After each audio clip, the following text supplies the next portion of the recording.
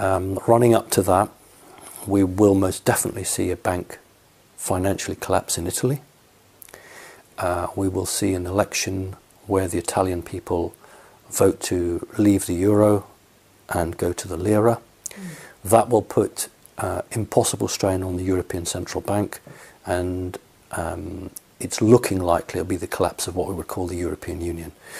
So when we look back, and we've seen Great Britain have the Brexit vote, we've seen the Clintons prevented from taking office, we've seen the Third World War being prevented on 3 occasions now, and we've seen a number of other situations which could have escalated one way or another. All have been prevented.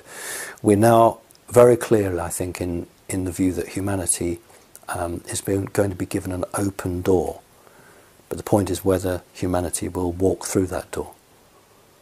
And 2017 is the moment of that. Now, if humanity can do that, then between 2017 and 2019, this whole paradigm will shift.